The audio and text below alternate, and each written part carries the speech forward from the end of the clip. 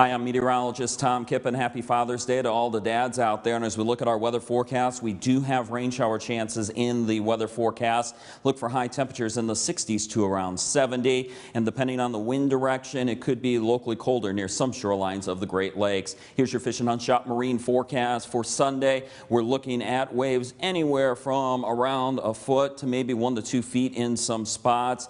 Wind in most spots about northeast 5 to 15 knots or east to northeast 5 to 15 knots. Thanks for logging on to our webpage, upmatters.com. Have a great Sunday and have a good Father's Day.